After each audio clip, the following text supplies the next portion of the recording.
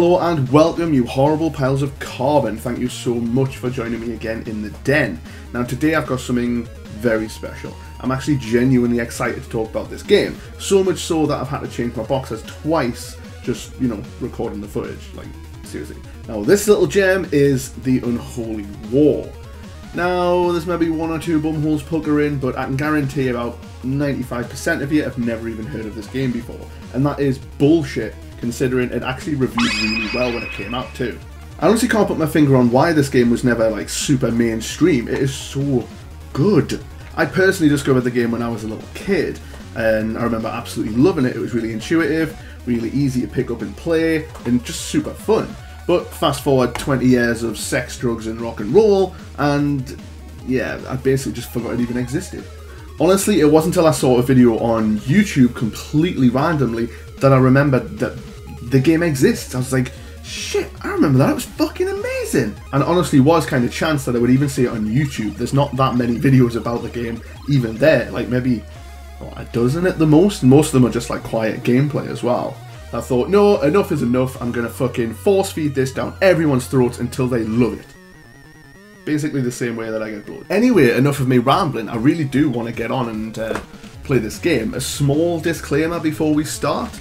I found it very, very difficult to capture footage for this game without it being kind of jumpy and skipping a little bit, but I've done my very, very best. I'll try my best to mess around with it as well, so it doesn't appear so to you guys, but if you do notice the odd little skip here and there, then please forgive me. It was très difficile. But enough fucking rambling, let us get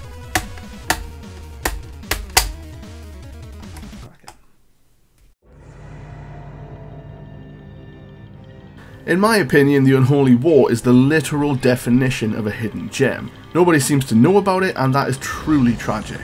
I guess it would fall into the category of arena fighting game, as you have 1v1 battles in a large 3D space. And this game makes serious use of that 3D space. There's a metric fuckton of movement and verticality to the gameplay. As for the story, and you really don't need to worry about this too much, the game takes place on the planet of Sarah? We'll say Sarah, which is inhabited by the first of our two armies, the Arcanes.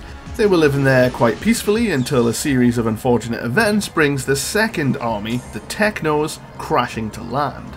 After the Technos discover the planet is rich in a rare material, they decide they want to take the planet for themselves, thus beginning the War of Sarah. Starting a war over precious resources.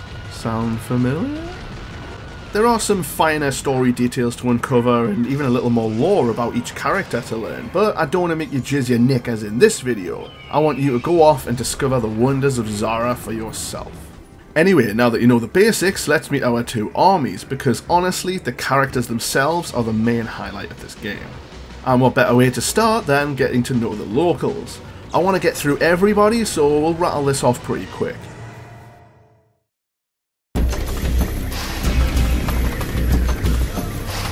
So first up we have Dark Angel, this dark angel looking son of a bitch who can shoot lasers from his eyes, do this uneventful Hulk smash kinda looking thing, and he can also place these healing crystals to give him a little pep up during the match.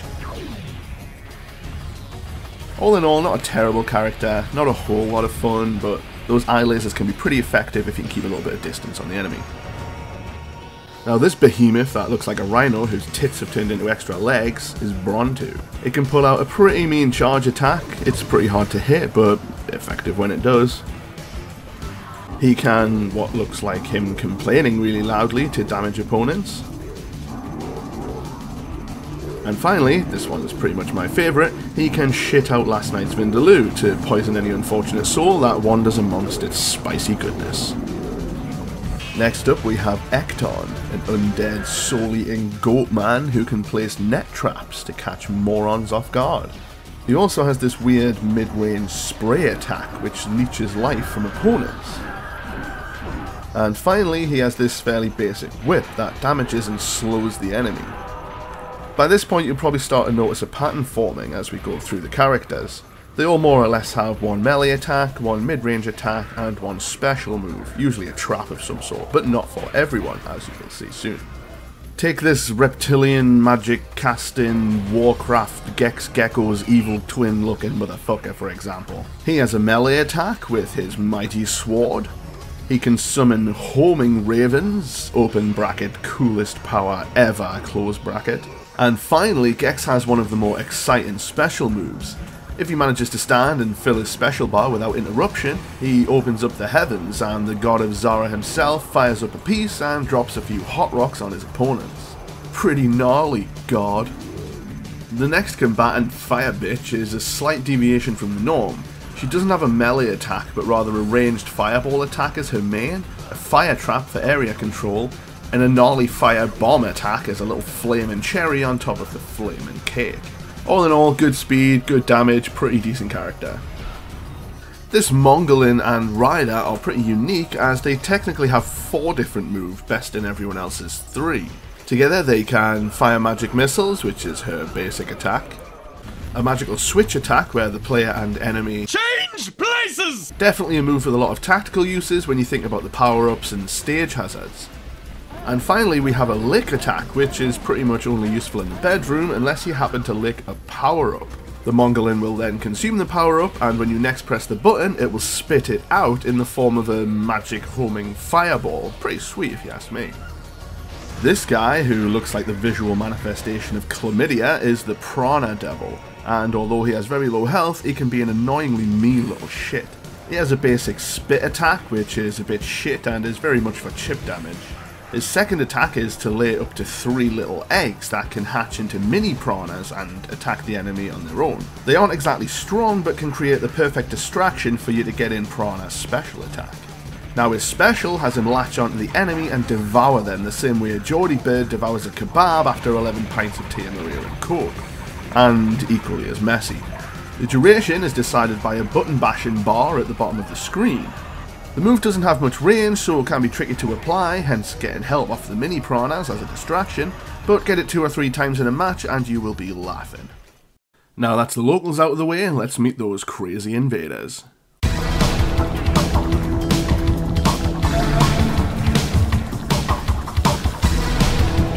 To start off with, on the techno side, we have what is probably one of my favourite of all the fighters in the game. An absolute behemoth of a tank who is super slow but very healthy. He can do some very basic and very short reaching punches with his robo-arms. He can fire a pretty basic and relatively short range projectile. But Jaeger's party piece is not dumping himself in Red Bull, it is actually to fire homing missiles, which are quite slow but are good at anti-air defense and keeping the opponents on the move. As a little side note, I could swear blind I had a figurine of this tank when I was a kid, but it just really doesn't seem likely. If anyone happens to know anything about it, please let me know. Now this little lobster mech mantis isn't really up to much in my opinion. They can drop these mini black holes that suck enemies towards it, but good luck trying to actually use it for anything. They have a pretty decent bite attack which has a bit of range to it and is pretty rapid, as you can see here. And finally they have a homing attack which is pretty slow but leeches a small amount of health from the opponent. Can be handy in a tough situation. Now this bitch is cray cray, probably one of the best characters if you can handle its speed. Firstly, she can slice you up good with her fucking T-1000 sword arms. Her projectile attack is to fire a small string of silver balls which do decent damage and move very fast. And finally, but probably most strategically, she can use an orb shield for short periods of time, which not only make her immune to damage, but reflect projectiles back towards the enemy. In the right hands, Quicksilver is a fast and mean bitch, and the opponent will be dead before they've even realised. Now this little weird alien reject really doesn't have much going for him. He can randomly teleport, he can fire a shock beam, which is kind of his only real attack. And thirdly, he can deploy a magic rune that shoots lightning balls very slowly towards the enemy. Double kill! This human metal workshop hybrid is probably the best all-round character and the easiest to pick up and use. All of his attacks are very simple versions of the 3 attacks I mentioned earlier. Firstly, a basic melee where he whacks you with his big saw arm. His ranged attack is some sort of saw cannon that he fires extremely rapidly. You will feel the pain if you stay in range of this. And finally, as his nice basic trap, a huge wall of rotating saw blades. Definitely a decent all-round character, and definitely a good character to play as if you're new to the game. This speedy hovering annoyance is a bit of a bore to play if you ask me. Firstly, she can apparently freeze enemies in place, although can I fuck pull it off. Secondly, she can directly leech health from enemies, which is kinda handy. And finally, she has a basic blaster as a somewhat ranged attack. It's not the most powerful thing in the world, but my god does it fire off quicker than I do. So all in all, not my favourite character, but she is quick in flight and gunfire. So I may be guilty of leaving the best character to last. Now, he might not be my favourite character to play as, but oh my word, is this guy not the craziest motherfucker I've ever came across in a fighting game. Firstly, his vehicle can fly to any height with gusto, making him a terribly difficult target to hit. He has a nice solid basic ranged attack which does decent damage. He has a terrifying bomb and run attack which just peppers the entire area beneath him in explosive hellfire. But it's a special move that really takes the soggy biscuit. If you hold circle for about 3 seconds, then Kill Cycle will initiate his kamikaze attack. And well, I'm sure you can tell what's coming. Yeah, so this move immediately kills Kill Cycle but delivers huge damage to the landing zone. The only problem is making sure you hit your target, otherwise it's just tasteless suicide.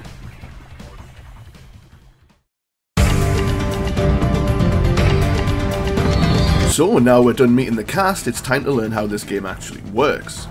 Now there are two main ways to play this game, both of them being sat down and only one of them involving a finger inside you. The two modes in question are Strategy and Mayhem. Firstly, we will be looking at Mayhem. This mode allows you to play a variety of battles where you get to choose which characters fight against each other and on what stage. Then you pretty much just go crazy and get obliterated. There are no complicated rules to follow, it's a simple team event. Think how a team game of Tekken used to work back in the day. Each player picks a character from their pool and they fight 1v1. When one player is eliminated, they have to choose which character to use next, whilst the winning player keeps his character for the next fight, complete with whatever health and mana they had left. This continues until one team has destroyed the other. There are some elements of strategy though. As you play the game more and more, you learn that each character has someone that they are particularly effective against, so bearing this in mind whilst playing and picking your characters can be advantageous. All in all, it may be pretty simple, but it is intense fun. Similar to having a finger in you. Let's of course not forget the arenas themselves, which are also full of character. They have so many interactables and levels, and couple that with the game's speed and it becomes very easy to get disoriented mid-match. As well as having great verticality, the maps can also contain things like lava, which burns you, pits, which shoot you out somewhere else, teleport pads, which do very much the same, bounce pads, evil lasers, electrifying cubes, and even a bunch of power-ups for you to grab too. This all culminates into an absolute Barrymore of a party, and is pure carnage throughout. I really can't tell you how good this game is, you really just have to experience it for yourself.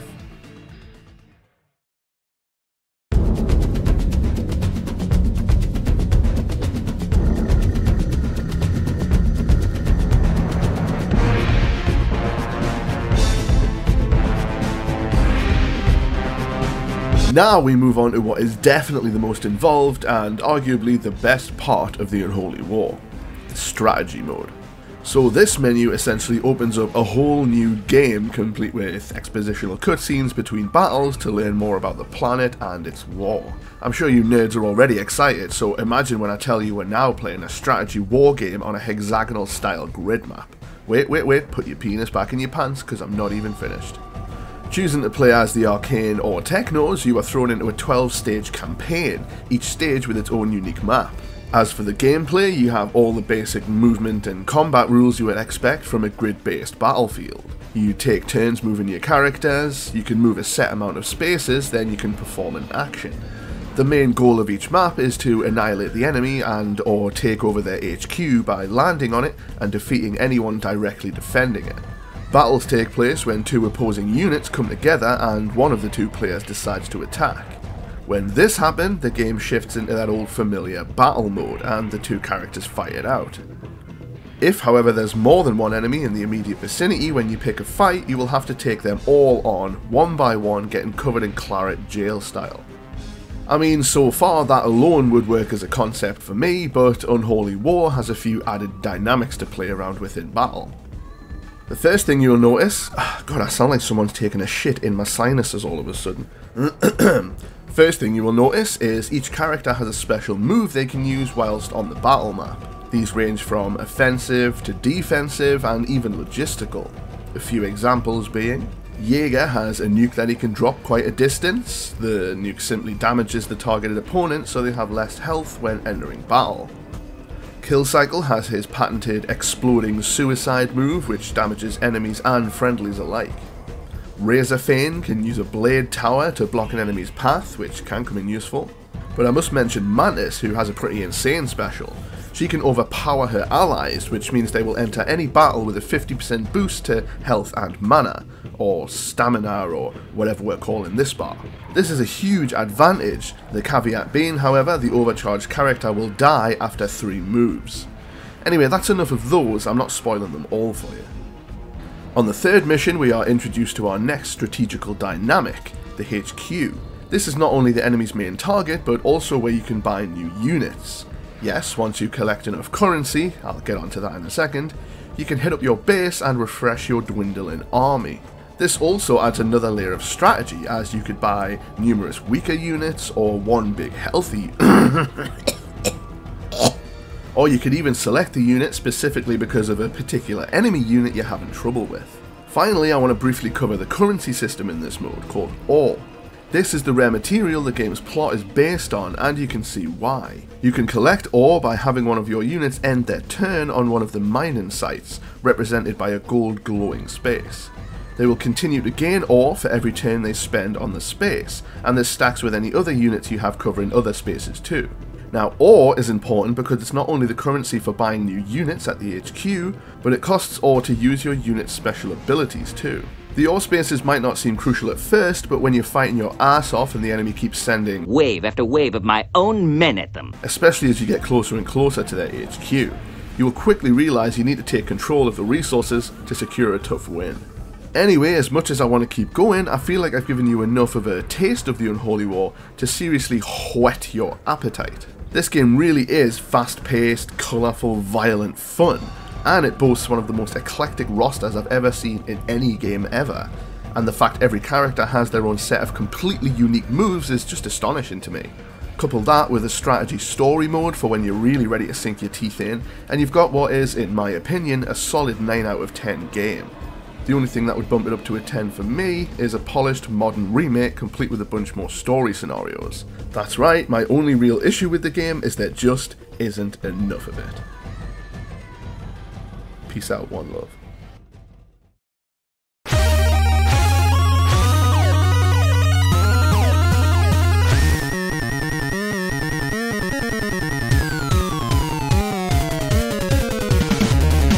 So, that was Unholy War. For what seems like a pretty basic game on the surface, I'd really say there's a lot more to it than you first think. If you just want a cathartic sort of battle, then get stuck into the mayhem side of it. If you want something a bit more strategic, a bit more played out, then there's the strategy side. It's essentially a campaign. Honestly, I could sit and play and talk about this game until my jaw locked, and even then I'd just fucking grunt at you. There is a bunch of stuff that I haven't even talked about in this game. There's a few secret characters, a few secret maps. I barely even got started on the campaign, but I didn't want to show you all the bells and whistles because that's your job.